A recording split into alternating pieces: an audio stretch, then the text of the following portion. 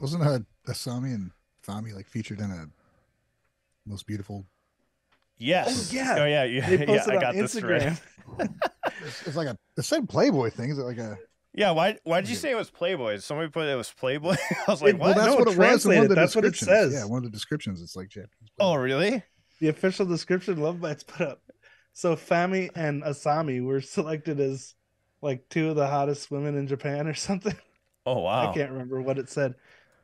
And they You and know, they just said it was like a in the description like Playboy or whatever. I thought Yeah, that was But it's weird. not like they're not naked or anything. It's just them and it's not is like that American Fami? Playboy. Yeah, I think Fami But yeah, is on you the click cover over. and There's a picture of them together in their outfits for the stage. It looks like. yeah, what does that say? Hottest beauties. I can't read that. Yeah, hottest Oh, beauties in Japanese heavy metal in February 20 issue of Weekly Playboy. All right. I guess I was like, and I saw this flyer like next to it. Like, what is this about? I just saw Bay Middle in the left hand corner.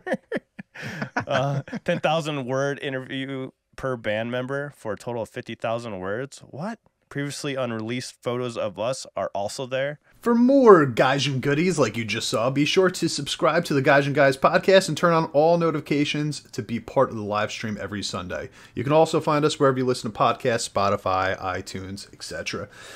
You can find even more exclusive content and reactions on our Patreon, patreon.com/Gaijin Guys.